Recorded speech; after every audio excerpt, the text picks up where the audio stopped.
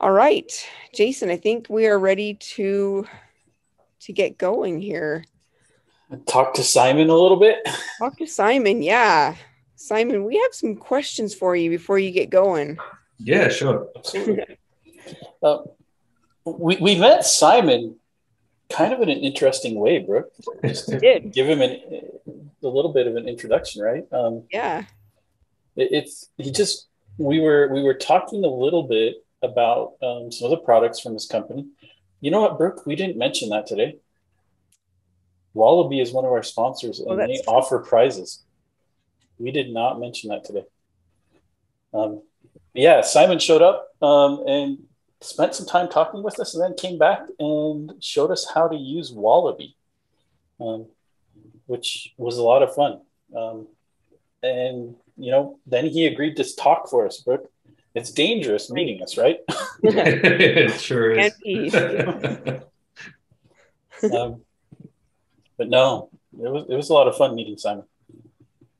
Definitely. So, and for anybody that kind of came in a little bit late, and not late, but just after we had started, we had been talking with Simon and with Duncan. They're both from Australia.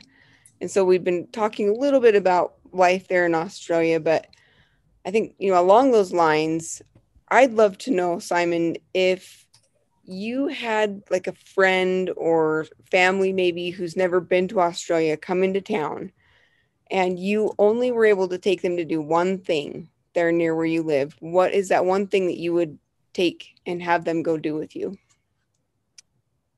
Look, I think I'd probably take them up to the Great Barrier Reef. It's, I think, a 3 or 4 hour flight.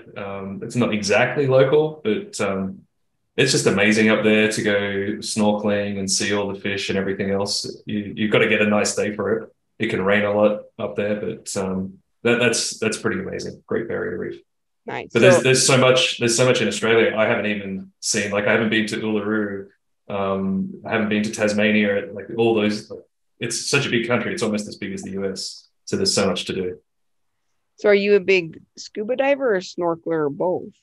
No, I've got some asthma, so I was always told that I can't scuba dive, but snorkeling's fine and good fun. Cool. Cool, cool. All True right. on the asthma part. What, right? Yeah, We don't like that part. I've got a little bit of asthma too. So, um, Simon, we like to ask some fun questions too, and one of the ones that we like to ask every once in a while is, what was one of your favorite toys as a kid while you were growing up? Look, it probably depends on what age I was. I remember, oh, maybe I was like 10 or 11. I had this double deck Sony portable cassette tape machine, and that was my favorite toy for a while. And then I'd saved up my pocket money to buy a Sega Game Gear, and so Mm. that was my favorite toy for a while. And then probably when I was about, I want to say 12 and a half or 13, I got my first PC. And then that's all I was pretty much doing after that point. So did you Yep. make any special mixtapes on your Sony I double was deck? always doing mixtapes. That's awesome. Yeah, no, it wasn't anything particularly special, but yeah, I was always doing mixtapes and doing them for friends too, because I had the double deck machine and nobody else had it. So they'd all come over and it's like, oh, can you splice this? Can you do this? It was good fun. Do you have like a song from when you were growing up that you still listen to today and you totally like get excited when you hear it? Probably not a specific song, but I remember with my friends, we used to listen to the Dirty Dancing soundtrack when it came out Oh on yeah. tape, and we Yeah. just wore that tape out. We had to re-record it and re-record it and re-record it because yeah, we listened to it all day in our rooms. That's awesome. So I can always listen to that soundtrack. I'm gonna have to go listen to it. I have to admit I don't think I've ever really heard it. So I'll put that at the top of my playlist. Yeah, I think it's got a lot of good songs. I mean, that one has I've had the time of my life on it, right? Okay. Hmm. Yep. There we go. All right. So I think every developer goes through this where you just hit days or sometimes weeks where you just go through major burnout, right? Like you just kind of look at the code and it sort of blurs over your eyes for a bit there. But what are some things that you do to help you when you are feeling particularly burnt out? Yeah, that's a really good question. I don't know. I don't have a right answer, but it took me a while, maybe even 20 years before I kind of found a groove where I don't get into that state. One of the key things is I get some exercise halfway through the day. So I take an hour-long break. I either go for a walk or a big long bike ride or something like that. And that's a really good way to reset for me. I also now like have more of a balance between work and life where I can actually turn off at the end of the day. Like I force myself to do that. And I guess more specifically, if I'm right in the moment where I'm stuck, I'll actually switch to doing something different. Like I might do some tech research or just a completely different task, get away from looking at code and do some research, which doesn't help when you've got deadlines. Yeah. But that's a good way to kind of reset my head. I'll like once a month on a Friday afternoon, I might be in that state and I'll say, oh, look, I'll do some research for the rest of the day and just look at what's new in the tech space and catch up on what's going on. So that's kind of the strategies that I have. Nice. Those are good. I think definitely I can relate well to a lot of those, just going and kind of connecting with nature, deconnecting from technology. But there's a lot to be said for just stepping away for even 5 minutes and thinking about something else and then coming back, looking at it with kind of a fresh mind. So definitely agree. Talking to a friend about Star Wars. There you go. Jason and I don't know that one at all. Not at all. And so, final question.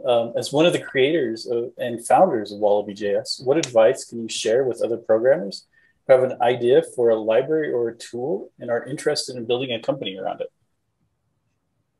I'd probably give two main pieces of advice. I think the first is obsess over the user experience and your customers, whether they're paid customers or not. And I think that user experience and customer focus, like you treat people right, you give them a great experience, you're going to have a good outcome.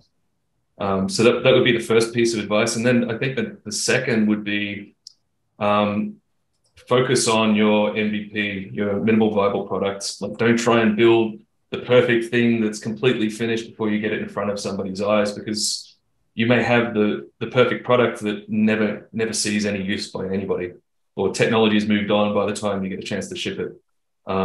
So for what we're doing, we try and ship something if we've got a new product idea within around about a 2-3 month period where we can. It's not always possible, but that's what I would advise people to try and focus on and really give it a shot. It's once you get into it, once you get used to the idea of launching a product or a service and getting out there in front of people, it's not that hard. There is a lot to learn, but it's not rocket science. Everyone can do it. Just give it a shot. Kind of like programming, where you just have to take those first steps, and it's just one thing after the next, just taking it little bits at a time. Exactly. Nice. Cool. All right. I really appreciate the MVP advice. I think way too many people get stuck in it needs to be perfect. Okay, well, on that note, though, as you're talking about Wallaby, let's turn the time over to you, and you can, like I said, we're really excited for this. I think we've been really anticipating hearing what you have to share about. Is your JavaScript and TypeScript test stack holding you back, and how we can work through that? Yeah, let me just share my screen. I got a bit of a presentation, and I'll give a bit of a demo. Can you guys see my screen? Yeah. Okay, awesome. All right. So a little bit of background about Wallaby before I start. So we've obviously we're based on the Gold Coast in Australia. We already mentioned that. We've got a number of products across 4 different editors that we provide. I won't talk to all of those. The links are here, so people can check out and and read about each of those products if you're interested. One that we're particularly excited about at the moment, and we've been working on for the last couple of months, is Console Ninja. So that's, I think, going to be another, I want to say, revolutionary Wallaby product, but hopefully that's super useful to people. So if you're interested in knowing when that becomes available, you can go to the Console Ninja website and sign up for early release advice. We're actually hiring. We haven't really advertised this yet anywhere apart from a little link on our website, but we're looking for a developer advocate. So if you know somebody or you are a developer advocate and you're interested, check out our careers page, because that's definitely a role that we're pretty excited to fill. And overall, as a company, our mission is to create awesome software development tools for other software developers. So I've been doing that probably since about 2007, in some way, shape, or form across the various companies that I've worked at. And our whole team has been kind of in that space for a long time. And that's what really excites us. So it's a little bit different, a little bit niche in terms of development, but that's what Wallaby as a company is all about. So let's talk a little bit about the topic of today's presentation. So what's the problem with your current testing stack, JavaScript, TypeScript testing stack? So the first big problem that we see and that we've tried to solve with our product is there's disconnected feedback between writing code and running tests. So you write your code in your editor, and then your tests are running either manually or through some sort of terminal in watch mode somewhere else. So the feedback between writing code and running tests isn't connected. So that's the first problem.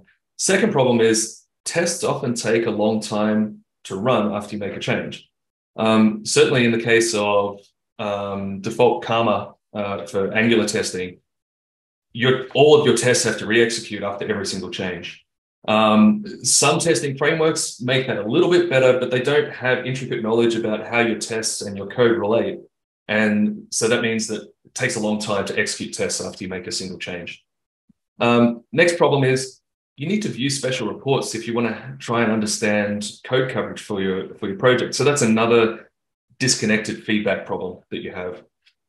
And it can also be pretty hard to navigate output in a console window or stack traces and then go back to your editor to try and understand what is failing or what the test results are actually telling you.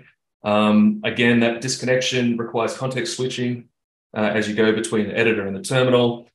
And in a lot of cases, if you want to debug your tests, it requires a lot of setting up the debugger and ceremony to try and get everything linked together before you can actually start debugging. So that's the problems as we see it. So how does Wallaby help? First thing to note is Wallaby works with your existing testing framework. So it's not a testing framework itself, like something like Cypress, for example, for end-to-end testing. It just works with what you've got today. There's nothing special that you really need to do. What it does is it runs your tests immediately as you type. So it's tightly coupled and integrated with your editor. And as soon as you make any change, even if unsaved changes, Wallaby will run and show you the results right in your editor. It can show you runtime values and errors, but also code coverage and test results. Because we're taking tight control of your tests, we actually understand all of the dependencies between your tests and your code, and we only run the minimum set of tests based on your code changes. We also do some special things. We end up parallelizing test execution where on certain testing frameworks that don't support test execution parallelization. And we've specifically designed Wallaby. There are specific features in our product to work for really large projects as well. And that's something that we're excited to be able to provide to people. So the key thing about Wallaby is it reduces context switching and wait times. So without too much more intro, let's dive in and take a bit of a look. So I've got a VS Code project over here. And actually, before I do that, if you want to try out Wallaby, this is our website, WallabyJS.com. And if you go to try here, you can download and install. So I said we support various editors. So we've got VS Code, IntelliJ, Visual Studio, Sublime Text. So you can use our website and download the extension at the appropriate marketplace for each one of those editors. So once you've got Wallaby installed for VS Code, I've got a Angular Tour of Heroes application with some tests. All you need to do is you can say WallabyJS start. So for 80 to 90% of projects, you don't need to configure anything. Wallaby will start for you automatically. For some projects using older testing frameworks or a little bit bespoke configuration, we do have config files that you can use to configure Wallaby, but as I said, for most projects, you don't need to do anything. So once you start Wallaby, you'll see a little indicator in the bottom right. You can see a progress bar. That's Wallaby starting and running your test. And you can see it's finished running the test, and we've got this test output that's being displayed. And we have a little indicator saying we've got 0 failing tests and 8 tests that are passing. If I go into some of the code, so let's have a bit of a look at one of our tests. Let's have a look at the dashboard test. So we've got our dashboard component spec. You'll see that your editor, if you're familiar with VS Code, the editor's changed a little bit. The experience is pretty much the same across all of the editors that we support. So we have these gutter indicators that Wallaby has added on the left-hand side. And you can see all of these gutter indicators are green. And what green means is that Wallaby ran this code and there was no problem with the code. We have different colored indicators depending upon what has happened as your code executed. So in this case, we've got a fresh project, all the tests are fine, all the code executed, everything's green. If I was to, for example, say throw a new error, let's just say something went wrong, you see that the indicators have changed a little bit. First of all, you'll see we've got this red color, and that is beside our test. So it shows our failing test, and it also shows the specific line of code that had the error. And you see that we've also got this pink indicator. The pink indicator means this particular code was executed on the way to an error. So if we scroll down a little bit, we'll see that we have green everywhere else. So it's just this test that's failing. This code was executed on the way to the error, and here's the error itself. You'll see we also have a white indicator. The white indicator shows this particular line of code was never executed. Now we've got one other color that's worth talking about a little bit. Oh, I should also note that down the bottom we have the error being output in the Wallaby test output. So the other color that we have is a yellow color, and yellow shows partial execution. So I can force us to show this with saying if false and true, so that the true side of this statement is never going to execute, and I'll just say console log never happened. There we go. And I want to get rid of my error because we have our pink indicator.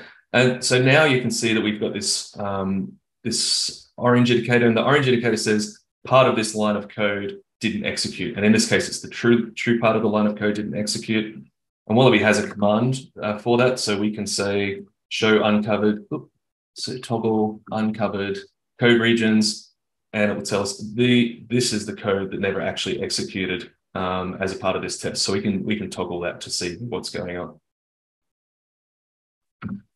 So I showed you the test output pane just before. We also have a coverage and test explorer. So I'm just going to follow this link. And then what you have here is a Wallaby, what we call Wallaby app. So this is like a high-level dashboard. Kind of think of it as a strategic view of your project. To what tests have executed, which tests are failing. So right now, all of our tests are passing. You can filter based on various things. You can filter based on name. So if I want to say dashboard, you can see all the dashboard tests. You can see how long each of the tests took to execute. You've got some other filter options up the top here.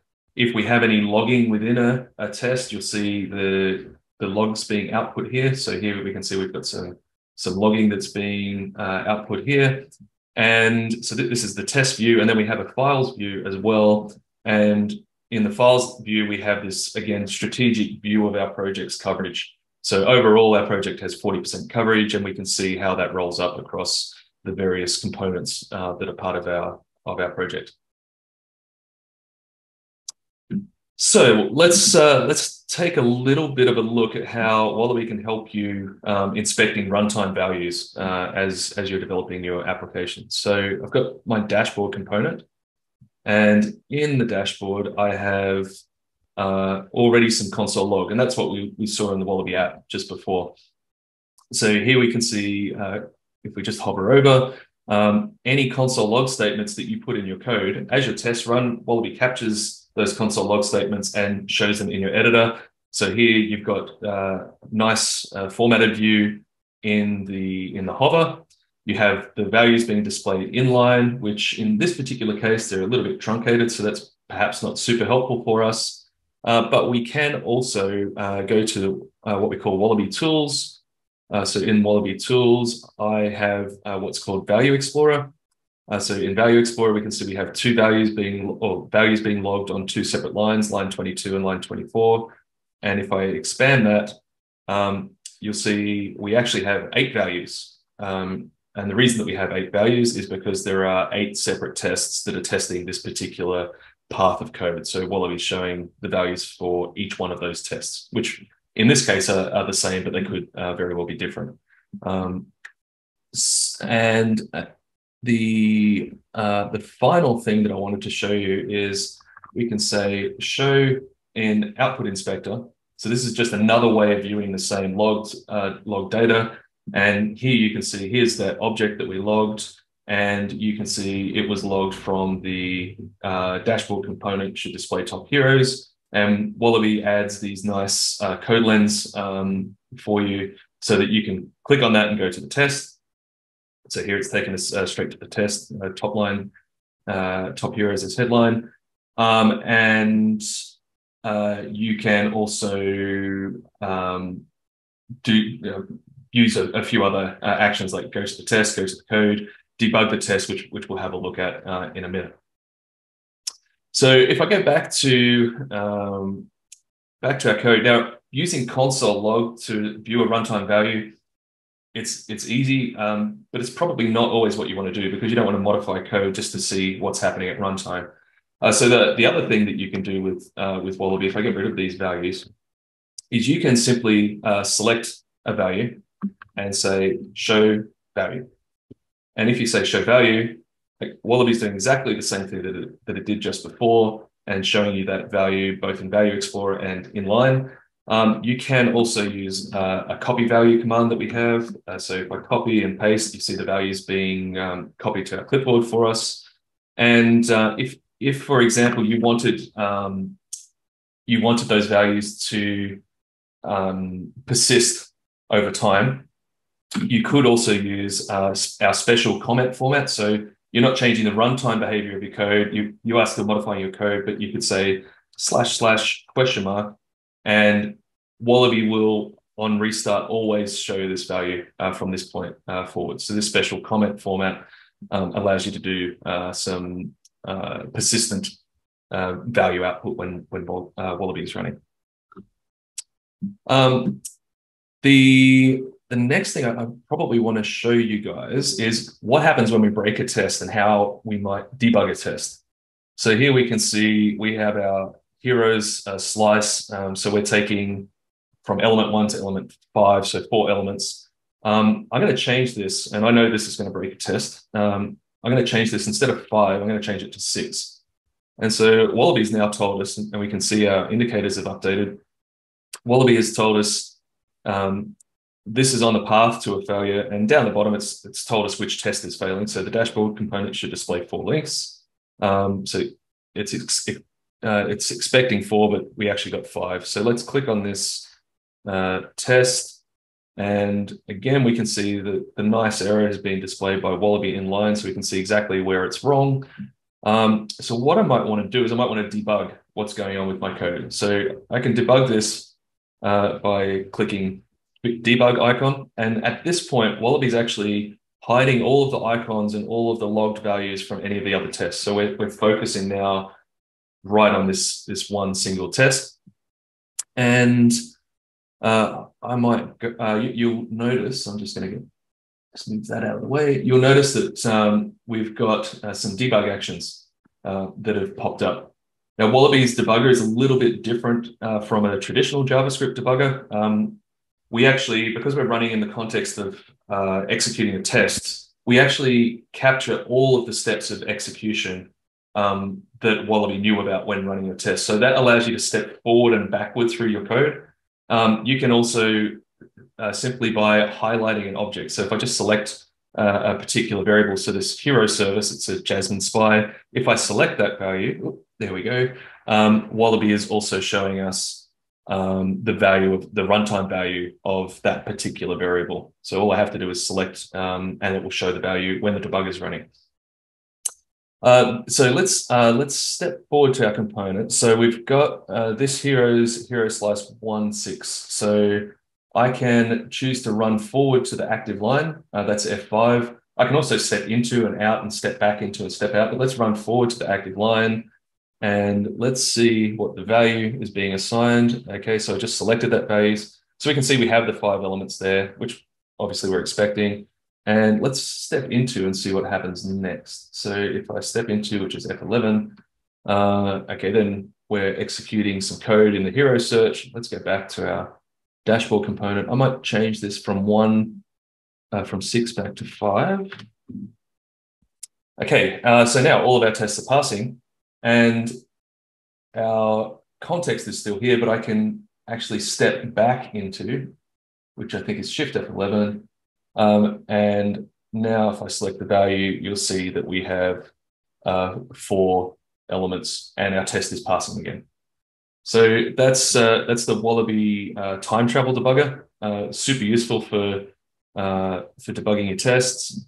And we have this other concept that we released shortly after the time travel debugger, which we call test stories. And so if you click on view story, what Wallaby is doing, using that same mechanism that we kind of use under the covers for the time travel debugger, we record all of the steps of execution and we actually show those steps in the test story. So the beginning of your test, Wallaby loaded the dashboard component, it ran some imports, it ran the describe block so that this code actually happened. It didn't execute anything in these tests, but it did have to execute the it block of your tests. But then finally, when it got to should display 4 links, it started executing code here. And then it jumped into a different file. It jumped into our dashboard component, ran through the constructor. Then it ran back into the test for the fixture detect changes. So you can see exactly what was executed, like from start to finish in this single view. So this is also a really good way of trying to understand what code is doing that you may not be super familiar with. Maybe you haven't worked in the application before. Maybe it's been a while since you visited the code. So this is a really good way just to understand what's happening from start to finish. And the grayed out code that you see here is code that we've added just for a bit of extra context so that you understand what's happening instead of just the lines of code that executed. But the lines of code that executed are the ones that are highlighted, not dimmed out. Okay, so I think I didn't want to take up too much time. There are a lot of features in Wallaby that I could run through today. We'll see how we're going for time towards the end, and maybe I could show a few more features. But I'm going to jump back into our presentation now. So let's play from the current slide. So there's some other features to check out. So Wallaby has a test profiler that allows you to analyze the performance of a specific test. We've got a number of features that are really handy for working on larger projects. We have some strategies for improving code coverage that we talk about in one of our webinar recordings that we have published on our website. Wallaby includes a number of quick navigation shortcuts, so keyboard shortcuts and commands to quickly navigate to errors. And for example, we have a problems view in VS Code, so we show errors that are happening when Wallaby is running a test. There's problems in VS Code, so you can use the VS Code shortcuts or whatever your editor shortcuts happen to be to quickly navigate to errors. And Wallaby also has first-class support or integration for testing frameworks that support snapshot testing. So Wallaby will automatically update your snapshot, report on out-of-date snapshots, and so forth as is relevant. So a couple of resources. Again, hopefully these links would be useful to you in the recording. So we have our website and our docs. As I mentioned, we've got a free trial available for commercial projects. We also have an open source license. So if you've got an open source project, you can apply for a free license for Wallaby. Our previous webinar recording is pretty helpful. It goes for about an hour, I believe. That's a great way to cover all the features that Wallaby offers. And we also have for VS Code, we have an interactive tutorial in our docs. So Wallaby will actually start and guide you through the process of learning all of the different features with our website. So that's pretty much it for today's presentation. Like I said, if we've got more time, I can go through some additional features, but we'll also be on our Discord server after today's presentation, and we're generally there during our day. So if you've got any questions, go to wallabyjs.com/chat, and we'll be there to answer questions afterwards. Wow. So hopefully I didn't talk too fast. You did perfect. There were a lot. How are we going for time? It was perfect timing. Yeah. Awesome. You're doing awesome. I am pulling up the Q&A right now, because we had some really good questions while this was going on. So first of all, I'm probably going to butcher your name, and I'm sorry about that, but I think it's pronounced Deepika. And Deepika wants to know, which versions of Angular does Wallaby support? So Wallaby was a little bit of background for everyone on some Wallaby technical history. So when Wallaby was first created, you always needed a configuration file in order to use the product, and you would always have to configure Wallaby manually. So Wallaby works, I think, for Angular all the way back to 1.6, but you'd have to actually create a configuration file for those older versions of Wallaby. But from version 8.2, so Angular 8.2 and above, you don't have to do anything special to configure Wallaby. It should just work automatically with your project. So just install Wallaby, run that Wallaby start command, and everything should work for you. Awesome. Yeah, one thing I want to call out here, and I did mention this in the chat, but Simon and his company are amazing at support. So before I was even a paying customer, they took a pretty difficult to debug project that was fairly large that I was working on, and were able to get the tests running. So yeah, reach out to them. They're amazing.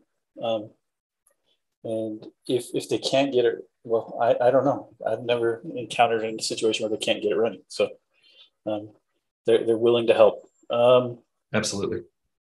Eric, I want to say Hamaker. I probably butchered your name, and I'm sorry about that. Asks, can Wallaby be a total replacement for existing test runners, Karma, etc.? And then a follow-up to that one is, can it be a test runner on a build server? The answer to that is no. So we integrate with existing testing frameworks, but we don't replace existing testing frameworks.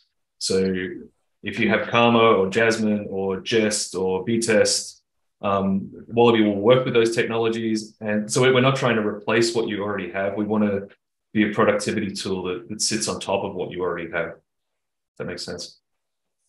It does. And that's kind of like a good message for potential users of Wallaby as well. There's no vendor lock-in. You don't have to worry about, not renewing a license, let's say, and you don't have access to the tools anymore. Like, we're not replacing anything that you don't already have today.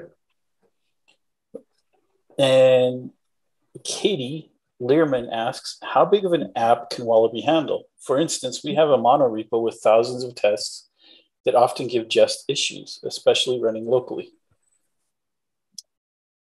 That's a really good question, and it depends on how you want to run your tests. So by default, Wallaby will run all of your tests in your project.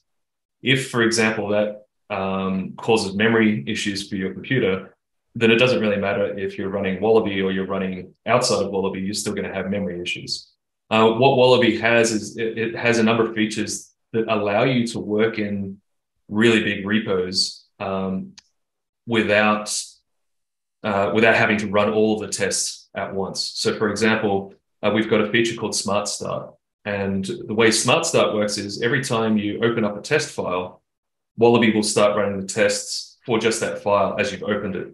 So if you're working on a particular feature in a monorepo, you don't need to run all of the tests at once, just the tests that you're working on. So that's one option that we have that really helps. We have another feature for working in monorepos where you can run just one project that's in that monorepo. So instead of running all of the tests in all the projects, because you're probably working on only one component at a time, then Wallaby can just watch that one project. So there are a couple of different options there that make it pretty easy to work on large repos. But if you're not sure and you want to see how it performs, check it out. See how it goes with your project. And like Jason said, if you've got a problem and it's not running for you, let us know. We'd be happy to help. And I use Smart Start quite a bit. So I'll use Smart Start, and I like to have the file and my test file open so that one of the features you didn't point out is that in VS Code, it will show you the code coverage in the file as you're writing tests also. So I like to have them side by side, but it narrows the test, like you said, and allows me to work in bigger repos much faster. How long is the free trial? The free trial is 15 days by default, but if you need an extension, just let us know. And that is 100% true.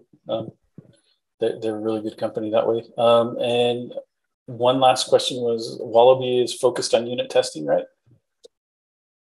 Yes, that's true. Wallaby can also run certain types of, I guess, more integration tests depending upon what testing framework that you're using.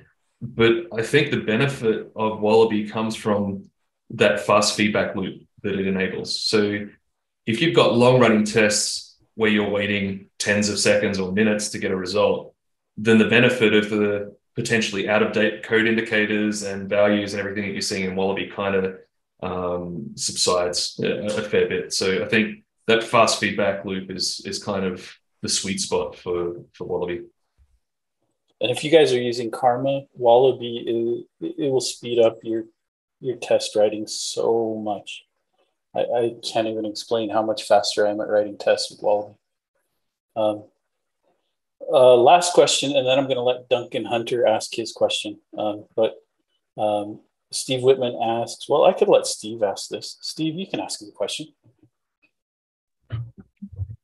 I see that the initial individual use perpetual license plus a year of updates, $135. What's the cost of future years, future updates? So we have different discounts for different types of licenses. So the personal license, we like to think of as being heavily discounted, and even for renewals is pretty heavily discounted. So for a Wallaby license, and it depends on the product as well, because we have a bundled license for Wallaby and Quokka, our other product that we haven't really spoken about today. But for Wallaby only, it's a 50% discount for personal license renewals. Cool. Looks awesome.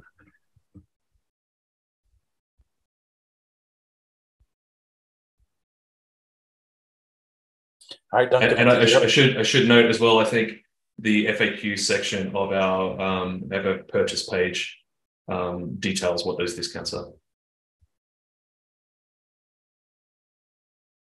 So I was also just going to ask, when did Wallaby start? So the first version of Wallaby was released for IntelliJ editors in 2015. And then we added support for other editors. I think we were one of the first products or first extensions available for VS Code. So we mentioned on the keynote when VS Code was released. And then we released our Quokka product in 2017. Cool. Awesome. Well, thank you so much, Simon. We really appreciate your presentation, your time, and for answering questions for us. And yeah, so if anybody does have any other questions for him, though, what are the best ways that people can get in contact with you? Do you want them reaching out through email, through Twitter? Look, I think it depends how interactive you want to be. Discord, we're generally during our business hours, we're generally available if you want to ping us and get a fairly quick response. If you've got some sort of issue with the product, you can email us. We've got a GitHub issues repository. Yeah, where you can tweet to us if you want to. Anything and everything.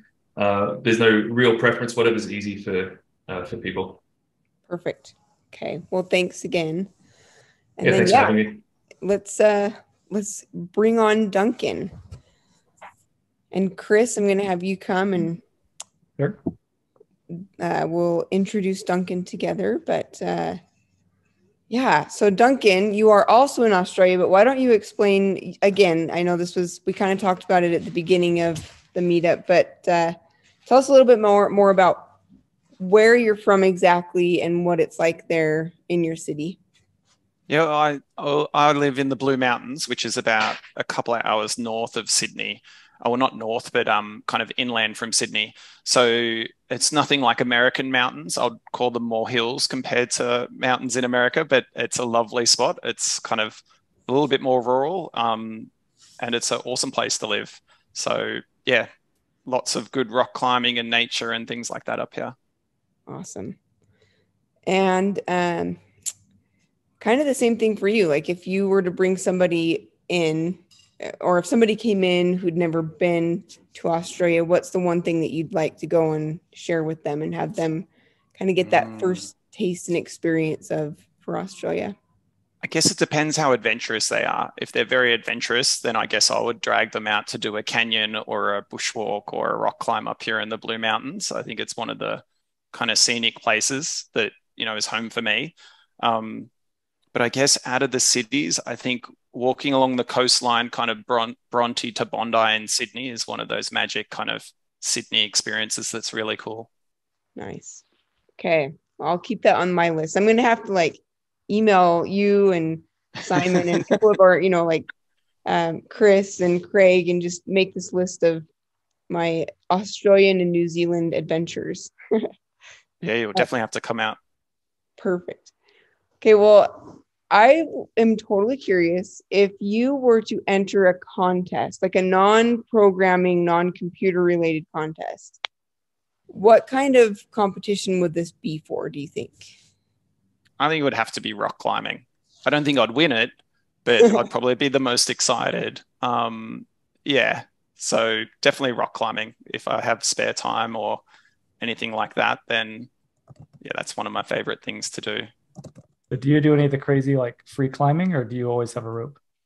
I always have a rope. I'm not that, not that crazy. Even with rope, it terrifies me. So I don't know if I could do that. Yeah, it's virtually terrifying. Yeah.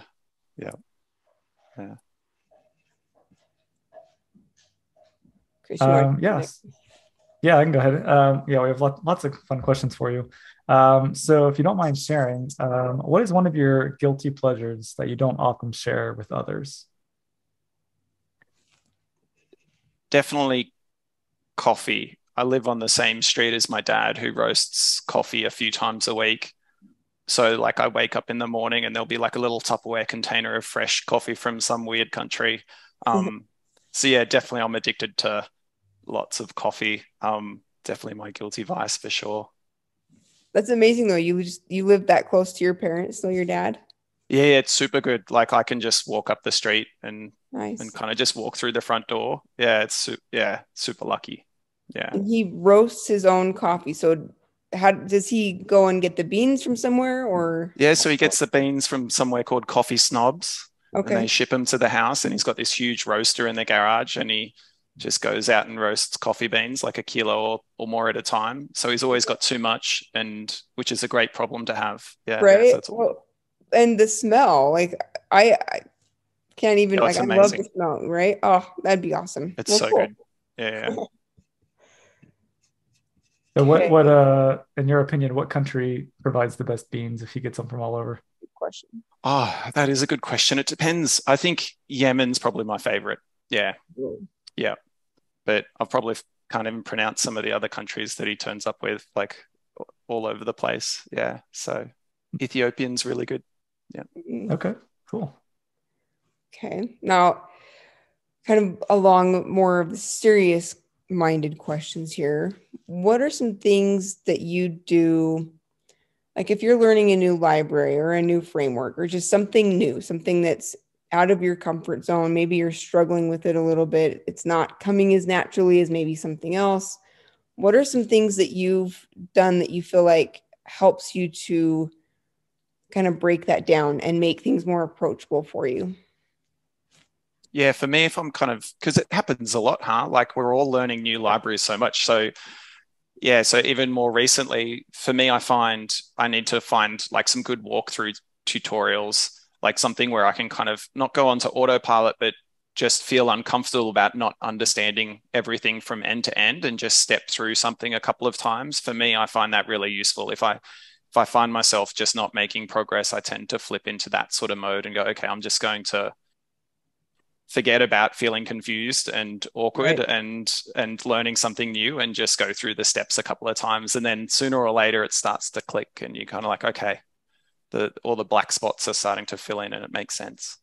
How long do you usually wait until you maybe reach out to somebody and ask maybe to pair Oh, program or have I'm super annoying with pair programming. Like I think, yeah, I tend to reach out to people quite a lot. So we have a thing, between me and one of the main people I work with at the moment all the time, almost every few days. It's like, oh, do you have a minute to be a rubber duck and like just hop on a call and talk it out loud? And as we all know, you kind of tend to solve it just by expressing it. So I find that super useful. It's something that I really appreciate from the team that I get to work with at the moment, that everyone's open to that. awesome. Yeah, it's such a good bonus to have a good team like that you can just learn from each other. It's one of the best ways to learn, in my opinion, just being able to throw a problem at somebody else and get their perspective and learn from them. Yeah, totally. And it's fun. It's like getting paid to hang out at work with your mates. Yeah. Like it's cool. So yeah. It makes such a difference though when you have a team that doesn't make you feel like you're dumb or like you're less than, and they can just, they're approachable and they get excited just to kind of do that pair programming with you. So Mm-hmm. it makes a huge difference. Yeah, I think you got to invest in growing that culture. Like we have an hour slot each week where we just bring whatever we want to the table, because we're always in these conversations about improving how we do something. And it always is like, oh, someone should, bring that to the Friday conversation. And we just have an open forum and we just run through things that we're all thinking about. And it's kind of a different person each time kind of brings a topic or something. And that's really fun as well. Nice. Really cool. So you're a lead front-end engineer. What advice would you give to other developers who are trying to get a promotion or a salary increase, or just trying to, get, even just like a junior trying to get into the industry? What are some advices that you'd give? I think if you're going to be a junior getting into the industry, which we've all been in that position before, I think you got to do the miles. You got to hustle and go learn a bunch of stuff, which is super easy these days to jump online and do. But I think you've got to get out there and actually get involved with other developers. So my encouragement would be, if you want to crack into the industry, you got to go learn lots of stuff, but you also need to go to user groups and conferences and hackathons and just go find a bunch of developers to be with and sit with. And I think opportunities will come from that. And also you kind of proving if you want to be full-time working in that industry and love working with those other developers. So yeah, that'd be what I would be pushing for. That's great advice. I do want to give you an opportunity here though, because I know that you've created some courses on Pluralsight. So before I turn it over and have you go into your presentation, do you want to tell everybody more about what you've done there with Pluralsight and how they might be able to find your courses? Yeah, absolutely. I have a bunch of courses on Pluralsight that you can just check out by going to pluralsight.com. And in particular, a bunch on Angular around testing or around NGRX. We've got a really big, walkthrough with that with Deborah, which was lots of fun to make. So yeah, if you're interested in learning more Angular or NGRX stuff, then jump on Pluralsight. Nice. Okay, well, we will turn the time over to you, and yeah, looking forward to it. Cool. Let me share my screen.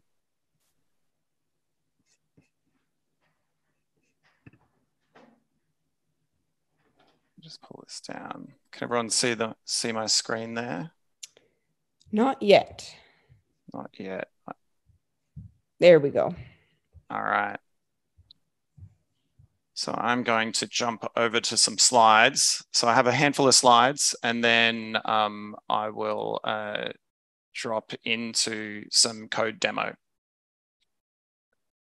So I wanted to actually start off by saying that consistency and code reuse and maintainability for front-end apps, especially in really large companies where I work, is freaking hard. We always end up in a similar position where we're chasing the same things. And I've worked on, lots of front-end applications for the last decade, be it, enterprises or startups or massive government agencies. So today I wanted to walk through what I've been doing recently in our teams, building micro front ends using web components and design tokens, and in particular in Angular apps. So I work for a company called Zedware. We're an Aussie consultancy, and at the moment we're helping the Aussie government build their next generation of design system, and we're doing that with web components. So for us, why web components is pretty much because we want to be able to achieve this on the page. We want to be able to make a My Dash button component, and we want to be able to make it once in a web component and run that in Angular and in React and in our content management system from Adobe called AEM, because we've got lots of different digital assets and we need an ability to be able to get some of this code reuse. But for us, it's not just about being able to get code reuse out of our web components. We also want to get some help implementing our micro front ends. So this is something that we do where we would have a content management shell, and we might use a blue web component up in the top there. And then we might have an Angular micro front end running in there as feature one that uses the same blue button. And then we have a React feature that might use that same blue button as well. So web components help us not just run in different environments, but run them all on the same page at the same time. But there's another thing that's really helping us that's been pretty awesome for us as a sets of teams, and that's design tokens. So for example, if someone wanted to change this, blue button here we have in the Angular feature one from, being blue to green, they want to change the primary color. That's normally kind of traditionally been tricky for us in all the different teams, is that someone will contact the designers will say, yeah, here's the value from Figma, or I'll send it to you in a Slack chat. But it's unversioned and it's copy and pasted into lots of different places, not just web, but content management systems and also into the mobile area. And that gets really tricky, as we know, to manage that copying and pasting. So that's where design tokens, which are just simple key value pairs that we keep in JSON, can be really good, because you can whack a version on them and you can put them in a package. So here we have just a very simple example of that with a color dash primary token set to this blue color with a version on it. And you can just simply update that version, set a new color, and then all those downstream teams can get access to that and have a source of truth that they trust. And for us, and for most people, it's hard to decide which app should actually be the home for all these style decisions and tokens. So you end up making another repository for it. So we do that, and we use Style Dictionary, which is a library that allows you to compile out your tokens to different things. So we package them up into NPM, and for the web developers, they get those tokens as both CSS variables and also Sass variables. So they've got an option to choose what they want to use. So all the different teams, there's many more than 3 teams across, even just one of our massive government departments that are doing web apps in different repositories that need access to these style changes. And the same goes for the mobile team. They might need them as Flutter or Android or Swift and iOS, and to be able to get access to those same versioned key value pairs. So this has made a huge difference for us, and is something that's, almost as important as the reusable components. So if you go to the Can I Use website, this is kind of interesting, and you search for web components, you'll see that, web components has really snuck up on us in the last couple of years, and we can use them in all the main evergreen browsers. In 2022, most of us probably only need to support these browsers you can see here that are showing green for these standards in the top left, Shadow DOM, custom elements, and HTML templates. So it's kind of, you know, we've reached a time where it's normal to use web components. It's not too difficult. But ironically, none of us actually write vanilla JavaScript to make our web components. We all end up using a library still. And we use Stencil.js from the Ionic team, which I'm a huge fan of. It's super awesome. And mainly we use, you know, a library for this because we want to write more library-like code versus verbose kind of vanilla JavaScript, and get some other helpers, which I'll talk about. So here you can see what is a very stereotypical stencil component. At the top, you've got, you know, a component decorator that sets up the tag and the pointer to the CSS file and setting Shadow DOM to true, which I'll talk about in a sec. And then we have another decorator for an @ prop here for the first name. And that's very Angular-like. But then at the bottom, we return TSX, which is kind of React-like. And then we're using that first name property. So it's pretty simple to learn Stencil. You could learn it in a couple of days if you're coming from another framework. But there's other cool things that Stencil do for you. And one of the in particular is helping you go from writing a component to actually bundling that up into JavaScript, but not just bundling it into JavaScript, but wrapping Angular versions of it and React versions of it. So I'll show you some of this in code in a second, but this is all of the kind of metadata you need to write or config for Stencil to say, hey, can you take all these web components that I've written in Stencil and can you wrap them in Angular components so I can get, you know, all of the Angular experience that I'd be expecting. So the biggest difference, though, that I've found switching from doing a lot of Angular and other frameworks is Shadow DOM. And Shadow DOM, as you can see in this picture here, basically is a subtree of the DOM that is the HTML DOM that's inside of your web component. And this is awesome because you get this natural encapsulation for CSS and some of your JavaScript, but it also has quite a large learning curve as you get right down into the details and get closer to the metal of using Shadow DOM day to day in terms of things like accessibility and event management and sharing styles. So I won't go into too much detail about the challenges around Shadow DOM. It is awesome, but it's definitely that thing that's, you know, a big steep step up in learning curve as you're coming from just doing normal component libraries or frameworks like Angular. And if you were to run this component that we were showing before, this stencil component in the browser, this is what it would look like. You would have this in this red box here, this shadow root. And in the dev tools, you can see this little div, and that would be your DOM, your shadow DOM. And all the CSS in there and the JavaScript's mostly encapsulated by default in the way that the web standard works. And that's great, but often you want to share styles across a lot of these components. And that's where CSS variables or properties, which are another web standard, it's one of the coolest things about working with web components is that you spend a lot more time just dealing with web standards. Is you can have a custom variable like this -- color primary, and then these can naturally cross the shadow DOM. So if you're going to be doing a lot of web components, you'll likely find that you do a lot of CSS variables, and probably a lot of the people here are already, you know, heavily using CSS variables or Sass variables. And for us, this is our main API surface. We don't use a Bootstrap or a Tailwind. Our components have a theme file with a bunch of these CSS variables for people to set, and each component has a handful of documented CSS variables that people can be aware of that can help them get into that shadow DOM and set the styles. So it becomes very much our API documentation for how we deal with CSS and you know, styling across all these components. So I'm going to jump over into a code demo for the next 10 minutes or so.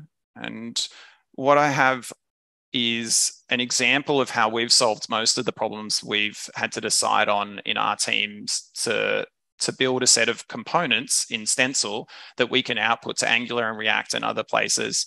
And this isn't actually our real code because that's inner sourced. We're not open sourced it yet. But pretty much all the big decisions we've had to make are here. So if you have a look on the directory on the right, what you'll see is that we have a really simple NPM workspace. We have a couple of packages in here that we publish to NPM, which is our core library, which is where we write all of our web components in Stencil. And then we have a core Angular, which is mostly dynamically generated. And I'll show you that running in a sec, where it just basically wraps all of the core web components in Angular so that we can use it in Angular. And we really enjoy using NPM workspaces. We're a big NX shop, but we just found that for dealing with just packages and keeping things simple, that NPM workspaces work really well for us. And if we dive in a little more into this core folder, it's going to look very much like a stereotypical Stencil kind of project. We have some Stencil config. We have a source folder with our components. And if I open up this Stencil config, you can see here in this config object, we have some output targets, and we're saying we want to output just a generic set of JavaScript bundles, but also we want to output an Angular target. And in that Angular target, we want you to wrap all the components, and we want you to wrap them and stick them inside of this core Angular package that we're going to publish to NPM to consume. So Stencil really helps here, does a whole bunch of work setting up all of the wrapping for you, and it's super easy. And also extra things like value control accesses for your reactive forms, which I'll show you in a second. So that's another one of those awesome things that comes out of Stencil. If we pop back over and we start diving into the source folder, we can see here we have a components folder, and we only have two components in here, a my button and a my input. And if we look down lower, we have a theme file. So styling and deciding how to make your tokens and how to theme all these components is something that takes a bit of time to decide for your team. But the approach we ended up taking is having a theme file. There will obviously be a lot more in there than what you see here, but this is just an example. So we have a focus ring outline here and a focus ring outline offset. So all of the components, including the button and the input here, will have the same theme just set by these two spots to be able to be applied. So everything has the same theme in terms of focusing on a button, and you get the same focus ring. So that would be applied to lots of different things like disabled or border outlines or font sizes and all those sorts of things that are used in multiple components. We use this theme file. And if I was to pop back up our directory here into our my input component, you'll see that it looks very much similar to a standard sort of component library that you'd be used to. We have a test folder with end-to-end tests and unit tests, but I won't go into too much detail on those, except to say that it's a pleasure to use Wallaby to write them. And then underneath here, we have a separate CSS file. And if we open this CSS file, you can see that we're consuming these theme CSS variables that I just showed you in the theme file, this my theme focus ring and my theme focus ring outline offset, and deciding on a strategy on how you're going to, design all your tokens and set them up and have this reusable themes across your components is something that takes a bit of time. And this is what we've settled on, and we find it quite intuitive and works quite well for us as we're scaling up. If we then look back at the directory here on the right, we use Storybook for everything. We don't have an index.html page. We don't have a web server. There's nowhere to plonk a component on and look at it. We do everything in Storybook, including our documentation. So we do this in MDX, which is a mix of Markdown and JavaScript components for us. And what's really cool about this, if I open it up, you can see down here at the bottom, we bring in this README file that Stencil makes, and we just plop it at the bottom. So this README file for each of the components, Stencil will read through and make an auto-generated kind of API documentation for your component of all the properties, events, and everything else you mark up, which is really cool. So we just have a bunch of kind of Storybook stories, which I'll show you in a second, and custom documentation. And then at the bottom, we have kind of our API documentation, and it works quite nice. So that's our MDX stories. And then if we jump into our actual my input component, it's going to look very similar to the one I showed you on the slide.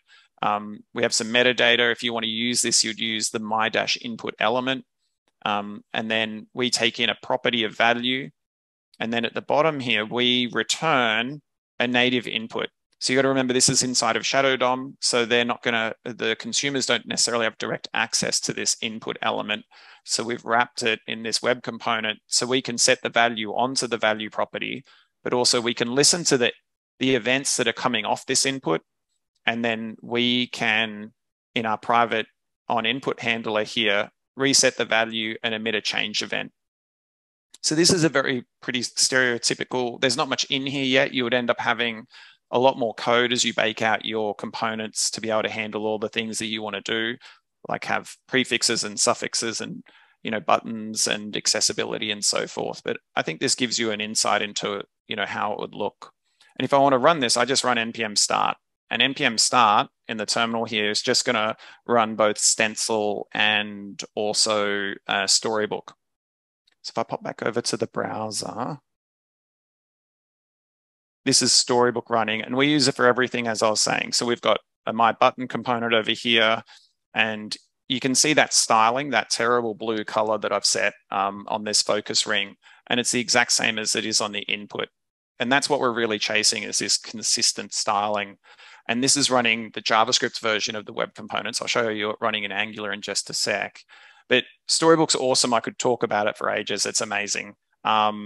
You can come down here and you could set some values and you can configure all of your different stories. Normally would end up with like 10 stories per each component. And then there's a docs tab, and inside of here is that markdown or MDX I was talking about. So there's a mix of interactive stories. Devs can look at the code for it, and then they can see our API surface underneath. So this is, you know, exactly how we do our documenting. We actually at the moment send everybody here in our internal teams when they want to use our components versus having a pure documentation site just yet. And it works quite well for us. So I'm going to pop back over into the code, and I'm going to kill Storybook and clear out our terminal and just close this for a second. And what I want to show you next and finally is, well, we've written these stencil components. How do I then take this and package it up, and all the different Angular teams can then consume it? So I showed you the stencil config that will be listening for a build and we'll wrap them. So let's just make a change here so we can see that working in our change tree. So I'm just going to give this event emitter a type just to make some sort of change. So I'm going to call it, say that this emits a value property and that a value property is of type string. So now that we've done that, if I was to open the terminal again, I could run npm run build. And what this is going to do is two things. It's npm run build all. This will run stencil. Stencil will build all the JavaScript modules. Then it's going to make the Angular wrappers. And then there's a second build step where we take all those Angular wrappers and bundle them up with ng packager. And you can look through this code later. I'll share it. And there's lots of good docs from Stencil on this.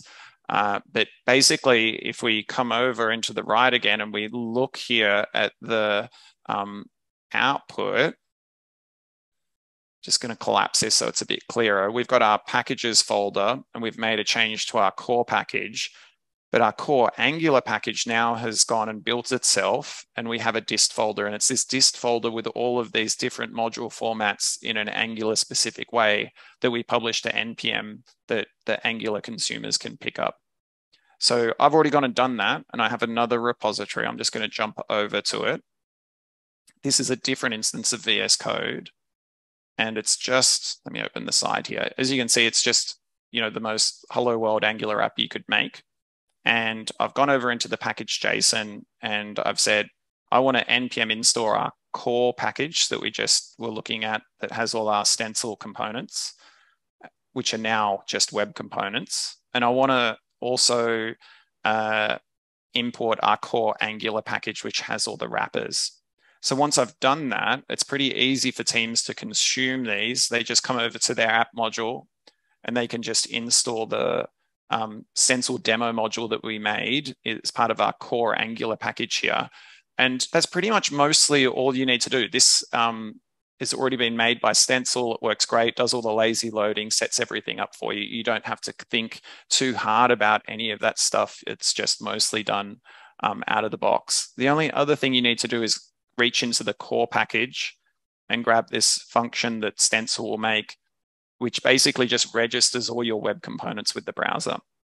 So as you can see, it's pretty simple. If you had multiple Angular apps and multiple teams in different repositories, depending on your strategy, they can then just do this and they have access to all of these shared components and styles.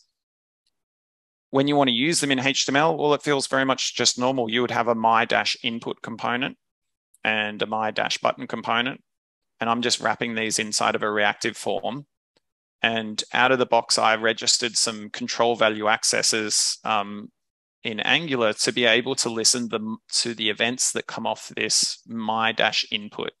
So this doesn't emit a change event, it emits a custom event called myChange, which would be your business name at the front, not but myChange.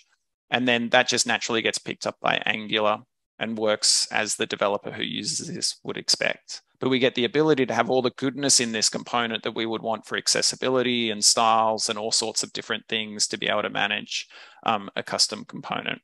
And here you can see us listening to another custom event with the myClick, and then we can call the submit method on the component class. And then at the bottom here, we just pumping out the raw value of the form just so we can see it working. So it's pretty simple and pretty intuitive once you actually get to the point. There's a lot of work to get to this point, but once the developer consumes it, it's not too foreign to them at all to deal with these web components in Angular. So if I pop over to the browser, this is the very vanilla Angular components running in Angular. And you can see the styling. We only have this blue border, but it's exactly the same. It looks exactly the same as it did in Storybook running vanilla JavaScript as it does here with these focus rings in Angular. And if I was to use it, then it's going to bind and work just like Angular would with the normal input element and a reactive form. So that's quite a whirlwind. I know we've kind of zoomed around and had a look end to end at stencil and design tokens and how do you get it published into Angular. So I'm going to stop at that point and just say thanks for letting me share my story. It's a very exciting space and there's lots of cool toys and tools in here to use that have been very different than the day-to-day Angular work. So thank you. Awesome. Thank you so much, Duncan. My mind is blown. Yeah, definitely, seeing that a lot of times in enterprise where you build an app and then, yeah, it's outdated and you got to move on to something else. And, this is definitely a way to kind of future-proof at least parts of your app that you can make reusable and reuse. And if you want to switch to React or something else. So it's really cool to see that. Yeah. Did have a few questions. So Ty asked, he's in a situation at work. He's running micro front ends, design tokens, and implementing a new component library using a micro front end Angular library exposed via routing module with module federation. I believe if we use Angular elements to turn the components into web components, this would allow us to use any framework. Any advice? And I guess that kind of goes along with Angular Elements versus Stencil in a way. I guess Angular Elements kind of does the same thing. Is that the case? Yeah. I haven't used Angular Elements. It would be great to see someone come give a talk here to us all about Angular Elements. I'd love to see it because I haven't really dived in. I know that there's really about 5 or 6 big players in this space of web components, and 2 of them is Lit Element and Stencil. And there's a lot in web components and having a library that is up to date and always moving. And there's a lot more than just making a web component, as you saw with the bundling and everything else, and having Angular wrappers and React wrappers and unit tests. And so we went with Stencil just because it's one of the 2 big players and we're super happy with it. So I think I'll do my homework with Angular Elements and make sure it ticks all your boxes and works with your flow and do a bit of due diligence. And I'll probably look at Stencil and Lit in that due diligence. But yeah, I think make sure you choose something that's got a strong kind of community behind it. Awesome. Yeah, and then someone else, it was Jason asked, have you used this with standalone components at all? With the new, I know it's kind of in a beta right now. Not yet. I know our team is super frothy excited to do it. And we've got some new projects coming up, but not yet. So hopefully no hiccups there. Hopefully it just works as per expected. Yeah, I believe they're taking it out of developer preview for Angular 15 is what I've seen on Twitter. I don't know if that's 100% accurate, but yeah, it's pretty cool new feature. Definitely. And Ty again also asked, is your NX generator plugin published NX plugins? So this one isn't using NX. We're just using NPM workspaces. So we tried using NX and it was great, and we got it working, and we had 2 proof of concepts late last year to decide, and we went with the simpler approach of just NPM workspaces. But Stencil have some really good examples of using NX to generate all this stuff as well. And I think there's definitely some perks to NX, like the testing harness and, you know, Cypress being baked in and a lot of other goodness that's worth having a look at. But we went the simple approach. But I'll share our repo afterwards if people are interested in seeing how the NPM workspaces works. Yeah, definitely. So we also had a message or a comment, a question in the comments from Steve. When using Stencil web components in Angular, are there any surprises that you've run into that were more difficult than you expected or not practically possible? Oh, good question. I think we're still at the early days of this. You know, we kicked off late last year. So there's definitely little quirks like slot change detection that you'll kind of discover where let's just take, you have an ng if, and you're passing into a slot in your web component the error of a form because you want someone to have that flexibility, that you will need to do something to listen to that change inside of your web component and then re-render that component. So there's little quirks like that we find. So we actually have an NX app, funny enough, we call our playground internally. We don't publish it. And we have a React and an Angular app in there. And we just go in there as part of saying our definition of done and just play with these components in Angular and React. So yeah, there's lots of little quirks that you find, but there's nothing ever that's been a showstopper for us. Yeah. Okay, great. Yeah, it's definitely something I want to play around with. All right, so I don't think we have any other questions for you. Brooke, should we, is there anything else we want to say before we move on to prizes? I think we're ready for prizes. Yeah. Okay. Well, actually, let's make sure. Duncan, do you have a preferred way for if anybody wants to reach out to you or connect? Twitter, email? Yep, Twitter is easy enough at Dunk Hunter, or you can grab me on LinkedIn at Duncan-Hunter. Yeah, always happy to chat, especially in this space. It's a smaller niche than Angular, so if anyone wants to collaborate and talk about experiences, always happy to chat. Perfect. Awesome. Well, thanks again, Duncan. Thank you, Simon. We really appreciate both of you. And then, yeah, let's get into these prizes. So again, we do have the STG $50 Amazon gift card, and then the Breebug t-shirt and gift card package. So I love this. I love Brooke. Chris. Yeah. We also have Wallaby. Well, I will have to double check with Simon on that. Look in Slack because we only had 2 months worth of that, so I'm not sure. Okay, we can give you more wallabies for sure. No worries. Okay. I didn't want to like overstep boundaries, but okay, perfect. So then I'm sorry, I should have looked at my Slack, Brooke. No, that's okay. So then, great. We can add in. We'll throw in a couple of those as well. And I thank you, Chris, for creating this amazing wheel of like 100 names. So, again, though, just that quick reminder that if you are given the Breebug prize, we can't give that outside of the US. So I think actually what we'll do, why don't we start with that one? And then if we spin your name and you are outside of the US, we will give you one of the Wallaby subscriptions since that doesn't matter where you are. So let's do that. Okay, sounds good. All right, first spin of the night. Also, if you've won a prize in like the last 6 months, we'll give your prize to somebody else in that case too. But I don't think Scott has won, so awesome. Scott, are you in the US? See what he says. I'm assuming so, but excellent. Okay.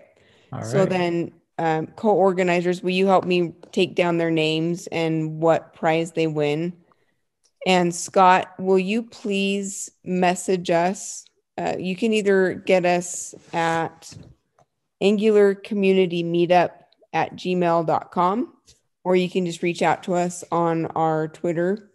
Either way, but make sure to do that in the next day or so that we can know that you're interested. If not, we'll kind of default the price a runner up. But yeah, let us know in the next couple of days. All right. Congratulations. So next we're giving away the STG gift card, $50. Yep. Is that correct? Yep. All right. And you can use it to buy Wallaby. There you go.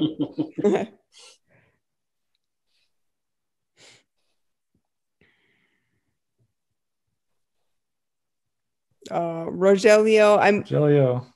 He's won a handful of prizes from us. So I'm actually going to default to another. All right. You've got like the best luck in the world, Rogelio. He needs to be playing the lottery. Yeah, I think so. Hey, Rogelio, if you ever go to Vegas, let me know. Right. All right. And sad? Yeah. So same thing. Let us know either through email or Twitter, and we will get you your gift card. Yeah. And this one did not have to be in the US, right? I don't think so. Okay. Yeah, I don't think so. All right. Hey, so Wallaby. Wallaby.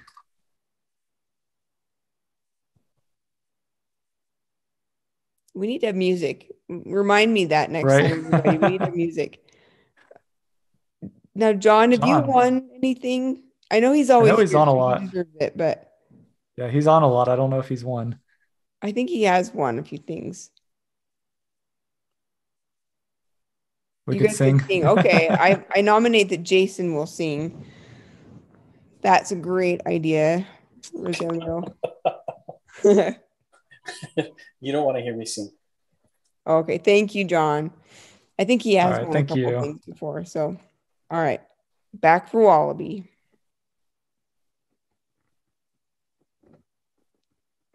Jason, I'm waiting for your song.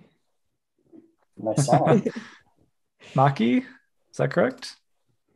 Maki Mano, yeah. Okay. All right, congratulations. And then that's a really cool prize. What's that? Sorry. So that's a really cool prize. So we're doing one more Wallaby? Yeah. All right.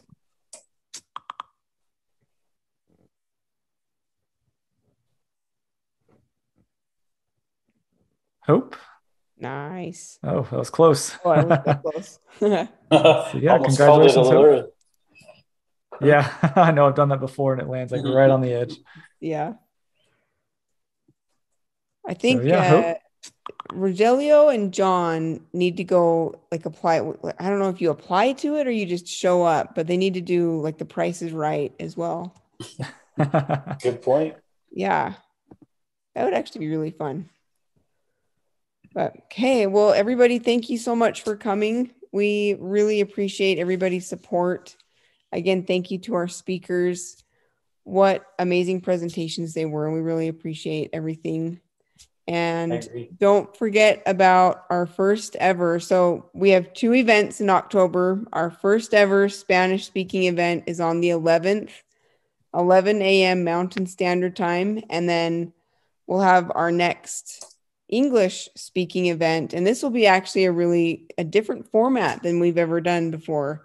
So I'm excited for this as well. And that's on what day is it? October 25th.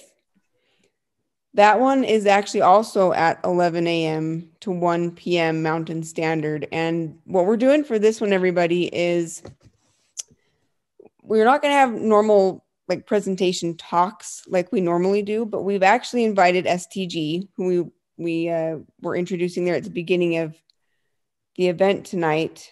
And we're going to have a panel of their experts, as well as Spivey from Cisco, who's just like this hiring, I don't even know what you call him. Like he's just a hiring machine. They've gone through a real series here of hiring a lot of developers, and he's become really experienced and practiced at how to go through the interviewing process. And STG, being a consulting company, is also very familiar with how to best present yourself. You know, what are things that you should be asking like during the interview in return? What are things that you need to be prepared with? Those kinds of things. So if you're going through the interview process yourself, or even not, because really, like, let's face it, you should always be prepared for an interview. You never know what opportunity is around the corner. You should always be keeping up on those skills. We really invite you to come hang out with us for that event and ask your questions. We've come up with a set of questions ourselves, but we will definitely be opening up the floor to having attendee submitted questions as well. So it's a great opportunity for you to come level up your interviewing skills, get some questions answered. And again, we'll have prizes at that event as well. So we'll look forward to that. But yeah, 2 events in October. We'll hope to see you at both. But otherwise, thanks everybody for coming tonight. We really appreciate it, and hope you have a great rest of the week. It looks like our good friend Rudy View Chris threw together a stencil generator at NXEXT Stencil. So there we go. Oh no, not Chris. Okay, he's not. It wasn't his, but he found one that does a stencil generator. So thank you, Chris. Cool. Thanks everybody. We'll see you next time. Hi. See you guys. Thank you.